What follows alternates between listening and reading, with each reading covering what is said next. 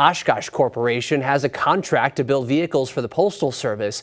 The company says the trucks will be built in South Carolina, although some have been pushing to move the assembly to Wisconsin. Johnson was asked about that during an event in Richfield on Saturday.